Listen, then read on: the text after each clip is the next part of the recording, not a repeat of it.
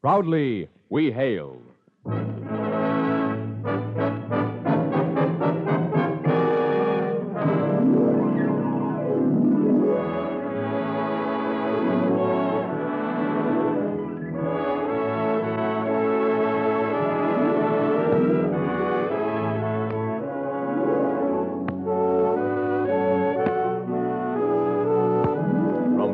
City, where the American stage begins, here is another program with a cast of outstanding players. Public service time has been made of Air Force to bring you this story, as proudly we hail another Air Force.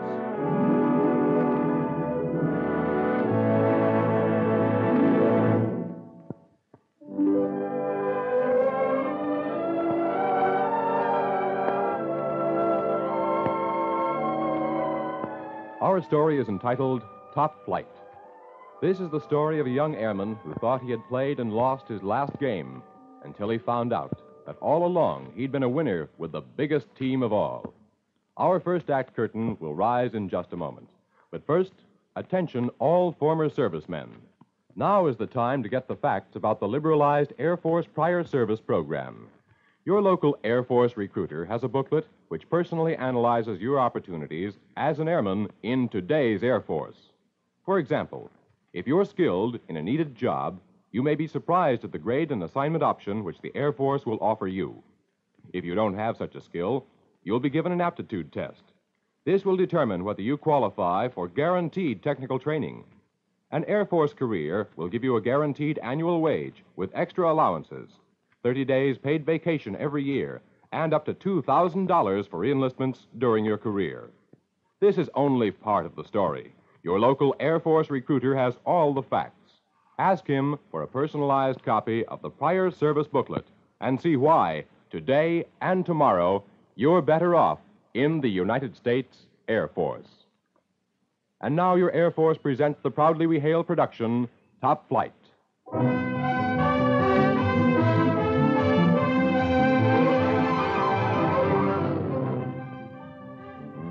Total ground and taxi time. Engine number 1, 23 hours. Engine number 3. Crew shack, Sergeant Olson speaking. This is Sergeant Dewey. You got that aircraft maintenance and inspection report ready yet? I'm working on it right now. Give me about 15 minutes, okay? Okay. I'd have had it sooner, but I'm alone now, and... cheer up, Olson. You'll soon have somebody to talk to. Your new assistant crew chief is on his way over now. Oh, he is? Yep. Guy named Glenn Fowler. Just got in this morning. Well, swell. What's he like? Seems fine. He's been assigned here from Lockbourne. Lockbourne? Well, that's reconnaissance, isn't it? Uh-huh. But I'm sure the transition won't be difficult. Well, no, it shouldn't be. Well, okay, then. Get me that report as soon as you're done. We'll go, Sergeant Dewey. Sergeant Olson? Right.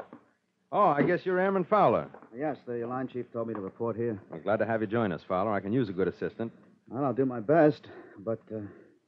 But what? I guess you know I've come in from a recon squadron. Sure. You being a bombing squadron, I figure I'm going to have my hands full making the changeover from the RB-47 to the B-47. How long have you been an assistant crew chief, Fowler? 6 months. 6 months. You had no trouble getting to know an RB-47, did you? No trouble, but it wasn't a cinch. Nothing good ever is. There's not that much difference between the two planes. Basically, they're the same. Yes, but that K-system bomb sight, well, I don't know. Well, sure. I grant you the K-system is a complicated affair. But it's not much tougher than the RB-47's flash bomb release sequence. Yeah, it's complicated, that release sequence, but... Don't worry. You'll do all right. I hope so, Sergeant Olson.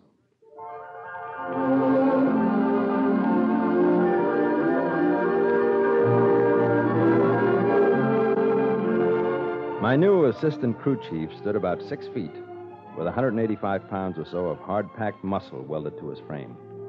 He had a top sergeant chin, and all in all, he looked to be the kind of guy that could navigate his course without taking too many fixes. It seemed a little odd to hear a man like that talk the way he did, but I figured it to be just the newness of everything, that it would wear off in time. Shortly after this, while I was still filling him in on our procedures, Captain Fraser, my aircraft commander, stopped by. Morning, Sergeant Olson. Oh, good morning, sir. Captain, this is Airman First Class Glenn Fowler, the new assistant crew chief. Well, glad to meet you, Airman Fowler. Thank you, sir. I'm sure you'll be happy with our old girl out there, right, Sergeant Olson? I think he will. Now, you're settled all right. Yes, sir. The first sergeant assigned me a room at the barracks. Good. Say, it's almost lunchtime. I'll drive you up that way, okay? That's mighty nice of you, sir. Glad to do it. Now, Sergeant Olson, I just wanted to let you know that there might be a strategic evaluation squadron test coming up for us. Oh, is that right? Do you know when, sir? Well, haven't heard. Thought I'd tip you off, though, so we can sort of be prepared for it. Okay, Captain Fraser. Fine. Ready to go, Fowler? Coming, sir.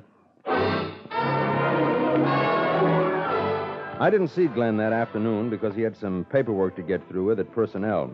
But bright and early the next morning he showed up. Morning, Sergeant Olson. Morning, Glenn. Getting to feel at home yet? Sure do, Sarge. Ready for work. Where do you want me to start? Well, the captain's taking her up today. You can make the anti-icing valve actuator motor checks. You know how, don't you? Yes. Make sure the valves open and close within the time limits. You bet I will. I want everything to go right for Captain Fraser up there. You know something, Sergeant Olson? When he drove me to my barracks yesterday, he came in with me and checked my room. Wanted to make sure I had everything I needed to make me comfortable. That's just like him. He really looks out for his men. Yeah, he sure does. And here's one airman who's going to look out for him. Excuse me. Crew shack, Sergeant Olson speaking. Olson, Sergeant Dewey here. Orders have just come down for your plane and crew to report to the Strategic Evaluation Squadron at Little Rock, Arkansas. SES, when? Monday morning. Monday. That's only 3 days from now. Sorry, but speed is part of the test.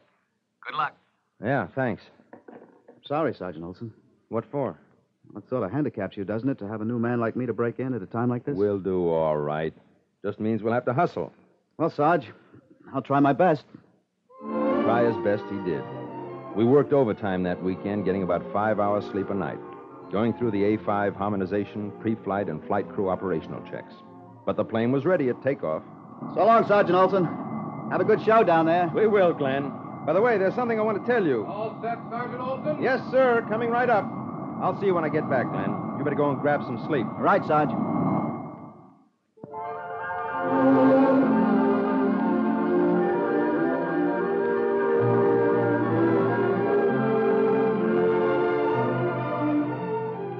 We made the trip to Little Rock in the Strategic Evaluation Squadron.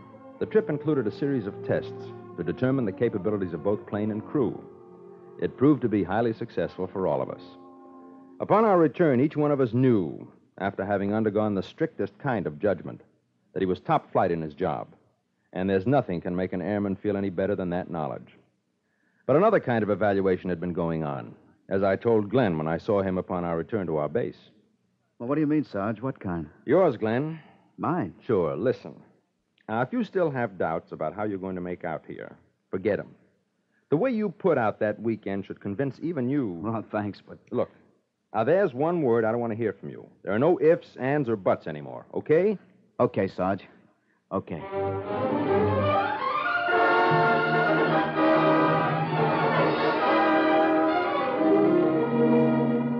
Several weeks later, Captain Fraser, who was also wing athletic officer, stopped by at our crew shack. I'm looking for volunteers, Sergeant Olson. We got to get the baseball diamond into shape now that spring's here. Well, you can count me in, sir. Good. You trying out for the team this year? I don't think so, sir. I'll stick to softball. It's about all I can handle. But how about Glenn here? Sure. What about it, Fowler? Think you'd like to try out for the team? Me? Sure, you. With a build like yours, you should be able to knock a ball a mile. No, not me. I think I'd better get out to the plane. There's something I want to check. I should have figured something was wrong then, because I knew we had just checked the plane thoroughly, that it was in tip-top shape. But all I thought was that he just didn't care for the game of baseball and maybe was embarrassed about refusing the captain. As the weeks went by, Glenn continued to demonstrate that he was a top-notch assistant crew chief. So much so that one day when I stopped by at the line chief's office... Sergeant Olson, just the man I want to see. Oh, what's up, Sergeant Dewey? Your boy, Airman Fowler, turned out to be a good man, didn't he? Just fine. Yeah, that's what I thought, too, but... Get this. I just offered him a job on another plane as crew chief, but he turned it down. What? Uh-huh. Said he's satisfied where he is. Now, maybe you can enlighten me as to why anybody had turned down a chance for advancement. Well, I wouldn't know, Sarge. Maybe he's got a reason. Anybody do that would have to have a good reason. A real good reason. He had a reason, all right. But I didn't find that out until later. One Sunday afternoon, not long afterwards, when he and I were walking past the parade grounds. Looks like the baseball team's doing a little practicing. Yeah? Want to watch a while? No, I don't think so. As I was saying, Sarge, the emergency hydraulic system reservoir... Hey, watch it. The ball. I got it. All right, here you go, fellas. Hey, a strike if I ever saw one. Oh, was it? Must be 350 feet from here to that home plate, and yet you picked up that ball and threw a strike. Now, how'd you ever learn to do that? I don't know. Come on, level with me, Glenn. Takes more than just muscles to be able to do that. Well, I was a pitcher in high school. Uh-huh. You must have been a pretty good one from what I just saw. How come you didn't try out for the wing team? Oh, it's the old story. I was a pretty good pitcher, but not good enough. What do you mean? I kept on winning games until the scouts came down from the major leagues one day to check on me. I'd have been okay if only I hadn't known they were there. Well, what happened? Well, I blew up. I couldn't find the plate. Lost my fastball. Did everything wrong in the book. After that fiasco, I couldn't win another game. Oh, I see. So when I graduated, I decided to enlist in the Air Force. I always wanted to be part of a team. Well, you couldn't have picked a better one. I know. I might not have made a perfect pitcher, but I learned how to fix a jet engine, and that's worth a lot more. You understand what I mean? Sure. Sure, Glenn, I understand. I understood, all right. The self-doubts, the uneasiness about taking on new jobs or responsibilities, it all fell into place. He had lost his self-confidence. It was as simple as that. Or at least so I thought. I figured there was only one way for him to overcome that episode, so I worked on him. And in a short time was able to persuade him to try out for the wing baseball team. Fowler, you'll pitch Sunday's game. You think you'll be in shape by then? As ready as I'll ever be. Good. Be at the field at 2:30. Good night, men. Night, Sergeant. Captain. Well, how do you feel, Glenn? I think I'll do all right. I know you will. I just know you will.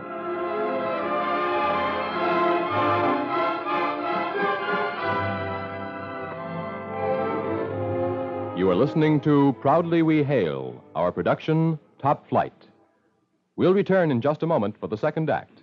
But first, if you're an ex-serviceman experienced in the critical skill needed to keep America's air defense strong, you're in luck. The Career Incentive Act opens up new opportunity in the Air Force to veterans of all the armed forces. Yes, if you possess one of the skills the Air Force needs, you may qualify for the United States Air Force and in a grade that will be a pleasant surprise. The Air Force needs men skilled in many important fields, so put your service-earned experience to work to your best advantage as a member of the Air Force team. Make the credits you've earned toward a comfortable retirement pay off. For complete details, write or visit your Air Force recruiter. Ask for the special Prior Serviceman's folder. See what a return to the service as an airman can mean to you. Today and tomorrow, you're better off in the United States Air Force. You are listening to Proudly We Hail, and now we present the second act of Top Flight.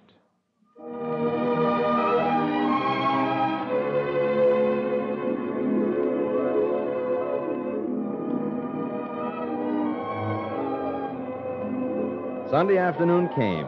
The weather was fine, the crowd large, everything right for a perfect game.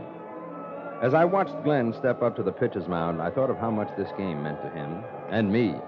To those hundreds watching in the stands, it was an inter-wing baseball game to be won or lost. But for Glenn and me, there was a lot more at stake. As Glenn stood leaning forward on the mound, looking down for a sign from the catcher, he gave no sign of tension. Perfectly calm and easy in his motions, he was the epitome of what a top-flight pitcher should be. Strike three, you're out. He got the first batter out on strikes. From then on, it was smooth sailing until the fifth inning. With two men on, he served up a big, fat home run pitch. And another. And another. I couldn't take any more. It just about tore my heart out standing there and watching the roof cave in on him. A roof which I had helped him to think might stand up. When he came off the field shortly afterwards, I was waiting for him. Hey, Glenn! Glenn, over here! Some clobbering I got, right? Oh, boy. Those guys must have been using K-system bomb sights instead of bats. Don't worry about it, Glenn. You'll do better next time. Oh, there won't be any next time. I've had it, and I know it. I'm sorry, boy. What for? I should have known better. Well, I was the one who talked you into it. Well, you only meant well. But it's no use. I just don't have it in me. Look, do me a favor, huh? Just don't let this get you down. Put it out of your mind. Forget it ever happened. Yeah, sure. I'll put it out of my mind. But give me a little time on that, okay? I'll snap out of it.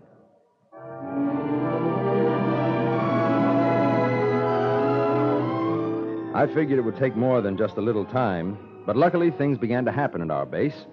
And he didn't have much time to brood about it. Within a few days, our squadron got orders assigning us to TDY in Germany, as we were informed by our squadron commander.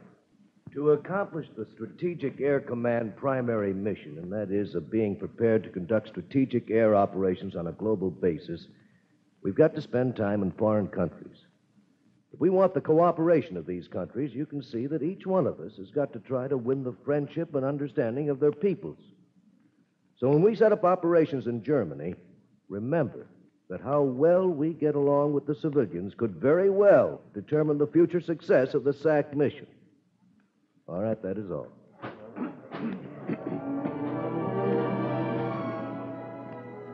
In SAC, things are so well organized that when something happens, it always happens quickly. In these days of supersonic wars, it has to. So, within a matter of a few days, our whole wing had moved lock, stock, and barrel to a base in Germany without being out of commission for 1 minute. And in no time at all, it seemed, we were settled back into our regular routine. One evening, several weeks later, after we had landed in Germany, and following a post-flight debriefing by Captain Fraser. And Sergeant Olson, the exhaust gas temperature was slightly over maximum. You better check the compressor in. Yes, sir, I made a note of it. Good. Well, that's all I've got. You notice anything else during the flight? No, sir, I didn't. Okay. Well, guess I better hit the sack. I got an early appointment tomorrow morning with the Burgermeister. Oh, incidentally, Sergeant, maybe you can help me out a bit on that. On what, sir? You know, I've been appointed community relations officer for the wing. Yes, sir. And I figured one good way to get our wing and the people here to know one another better is through sports. So I've been trying to set up some games between the wing and the community. Hey, that's a good idea. Yeah, I thought so, too, but I just can't seem to arouse the interest of the townspeople in anything I suggest. Well, maybe that's because they don't know too much about American sports, sir. Well, could be. What do they play mostly over here, sir? I believe it's soccer. That's right. That's their national game, isn't it? It is. A game between the town and the wing. I'll put it to the Burgermeister. We'll see what happens.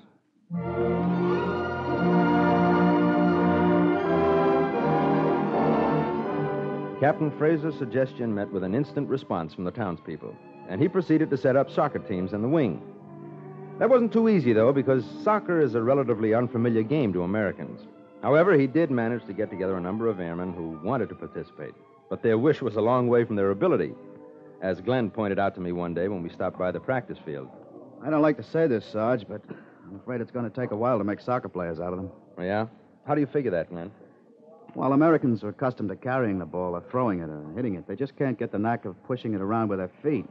See, all they want to do is kick it, and the ball has to be manipulated. It's something like playing basketball with your feet. It's a pretty good way of putting it. Say, you sound like you might know something about this game. A little. Back in my hometown, they had a turnverein. I played on their soccer team. Hey, look at that. He should have passed it to the man on his right. Why don't you tell him, Glenn? No, I've got something I want to get at the PX. Want to walk me down? Yeah, sure, Glenn.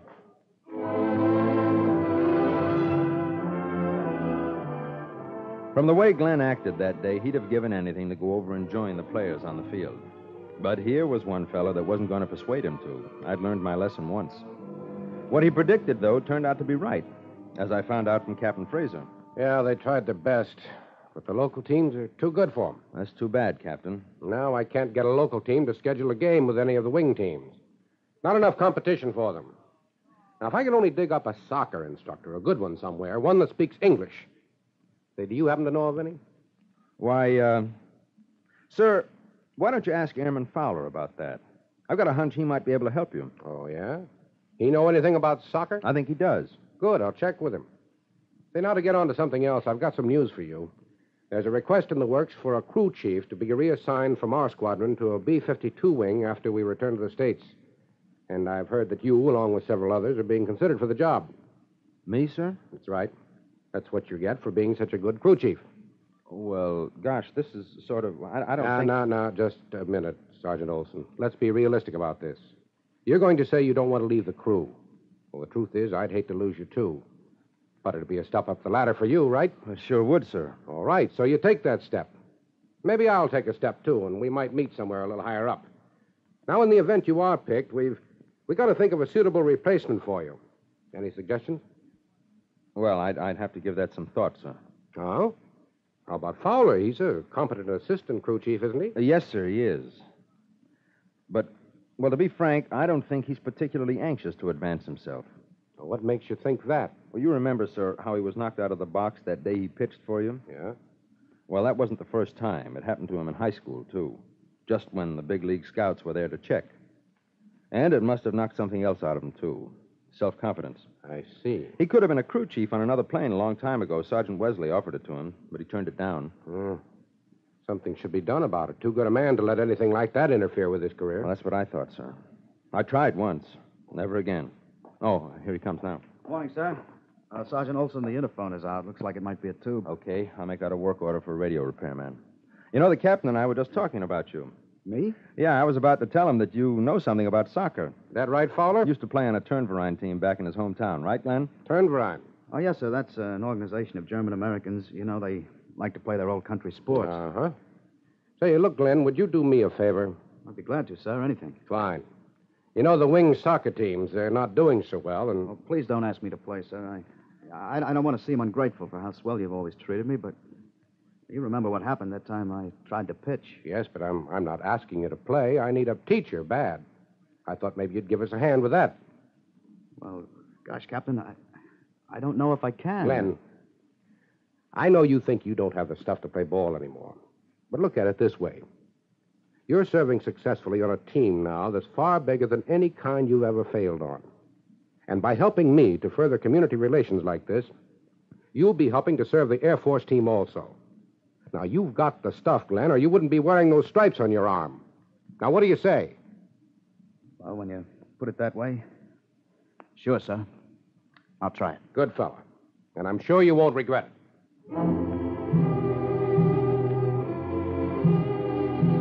As it turned out, Glenn's teaching did help to improve the airmen's playing. So much so that Captain Fraser felt confident enough to schedule an exhibition game for local charity with one of the district's top soccer teams. It was quite an event. The whole town turned out, it seemed.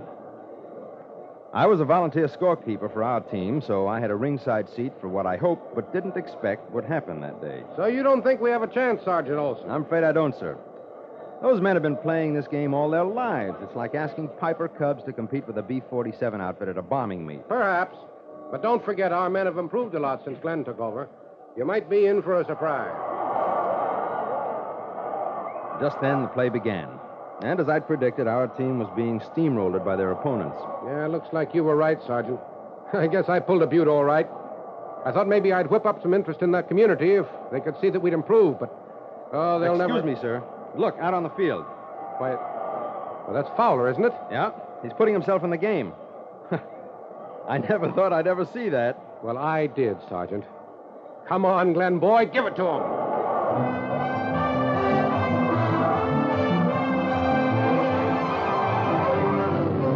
Give it to him he did. The opposing team was caught off guard. Before they could pull themselves together, our team, sparked by Glenn's presence, had made several goals. But, of course, they still weren't a match for the Germans. At the end of the game, the Germans were the victors, but our team had made such a fine showing against tremendous odds that Captain Fraser was immediately swamped with offers to schedule more soccer games. We're all set now. They learned a lot about the Air Force airmen out on that field today. And as time goes by, they'll get to know us better. And we will them. Yes, sir. If I may, sir, I'd like to offer my congratulations for your having judged Glenn correctly. You certainly knew how to bring him out of himself. It's only a beginning, Sergeant. I just hope it has further results. It did have further results. Results that came no later than the next day, following a phone conversation I had with Sergeant Dewey. Oh, Glenn, see you a minute? Yeah, sure, Sarge. Yeah, what is it? You'd better be prepared to go along with Captain Fraser on his flight today instead of me. Me? Sarge, I've never been along on a flight before. Well, it's a good time to start. Look, Sarge, I don't want to seem as though I'm... Well, this is an important flight. If it's okay, it'll put us on top for consecutive flying hours log, and I wouldn't want to jeopardize... Now, listen to me, Glenn. Yesterday, when you went out there on that field, you defeated the only thing that stood in your way. From now on, it's going to be top flight for you and nothing else. So go get your gear ready.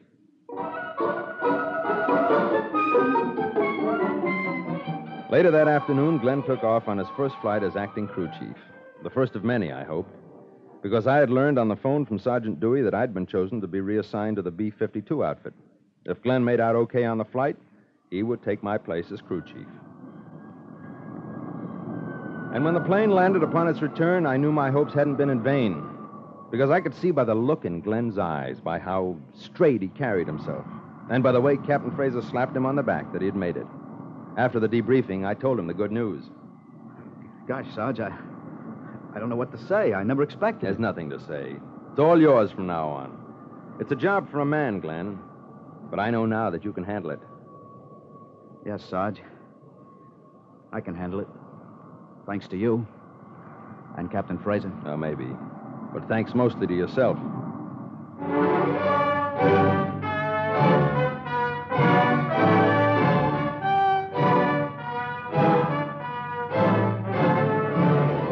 And now, sitting here in the KC-97 tanker plane that's helping to fly our squadron back to the States, I can look out of the window and see below us the farmers in the fields, villagers in the streets, their hands all raised in farewell to us. I know I'll always remember this place where some airmen found many new friends, and where one airman found himself.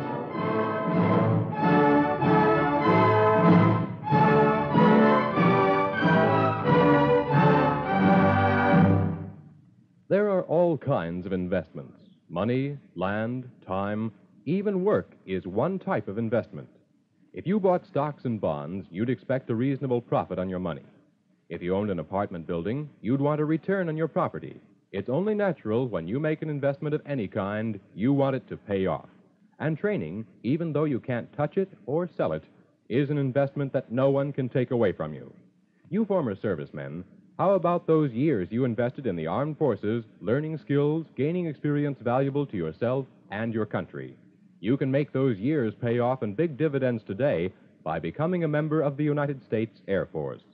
Yes, if you've been in any of the armed forces, you may be eligible to enlist in the Air Force in a grade that will be a pleasant surprise.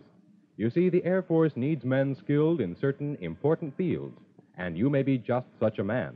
If so, the Air Force offers you an opportunity to put your previous service experience to work and to collect on those credits you've earned toward comfortable retirement.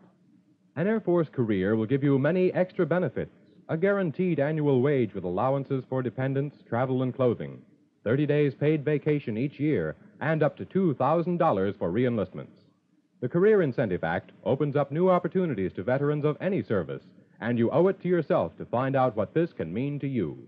Your Air Force recruiter has a folder full of details, so write or visit him right away.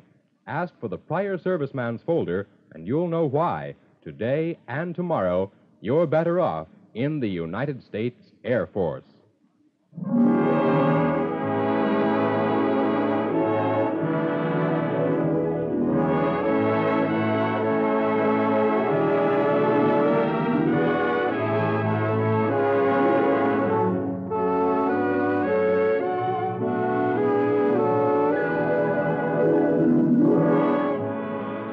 This has been another program on Proudly We Hail, presented transcribed in cooperation with this station.